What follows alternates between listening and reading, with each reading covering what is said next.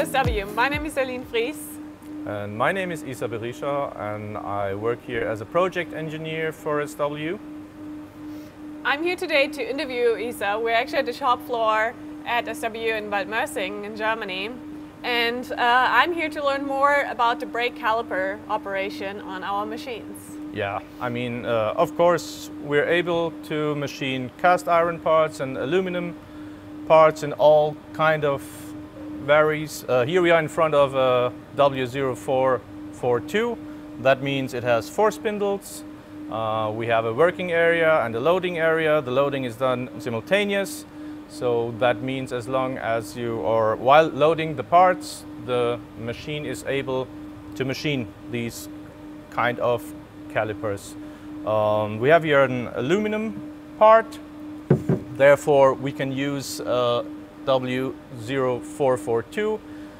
It has linear motors, it has a 3X unit, a mono block which guarantees a high stiffness. The 3X unit is high dynamic. We're able to do a tool change within 2.4 seconds for all 4 tools, of course. And yeah, that's the right machine to choose for this part. As long as it is not a cast iron, because the linear motors would not accommodate that really well. But we have the bolt screw for that as well. So whatever your part consists of, we will find the right solution for you. Let's talk a little bit about the process and the clamping positions. Can you tell us a little bit more about that? We usually we produce these parts within 2 operations. The first operation includes drilling and reaming the piston bore, the space of the brake, the groove that is within the bore, then unclamping it, putting in operation 20, and doing feed bleed part and all the other machining needed.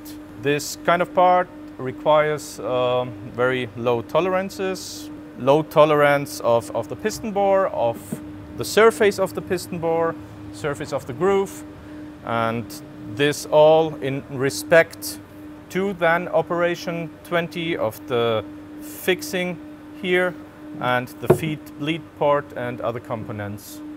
So this is basically our solution for for the caliper, for all kind of, from a very small caliper up to calipers for trucks or anything else. They just don't fit on the W04 anymore. We have bigger machines for that. Exactly. I know it's not something that is supposed to happen, but it sometimes happens that a tool breaks. What are we doing then? Or what is the operator doing then? Yeah, in case of a tool breaks, I mean, especially if a very small tool breaks, like a 3.2 diameter drill on OP20 for the feed or bleed part, we have our SW brake control, which is done inductive. It gives you an alarm in case of a tool breaks. It gives you an alarm, and you're able to react. The machine will stop automatically, and you guys can change the tool or have a look at the tool and see what's going on, what happened. The operator can really easily walk around the machine and change the tool at the window with its panel. So it's not a complicated process. If it happens during machining, the machining process doesn't even have to stop. You can just continue machining while changing the tool. Exactly. I think that was a great insight and a first start for everyone who knows or is interested in this workpiece. If you are machining any of these workpieces or are looking into them, let us have a look as well. Let us see if we are maybe faster or have a better process. We always try to be more efficient and find a solution that suits your needs.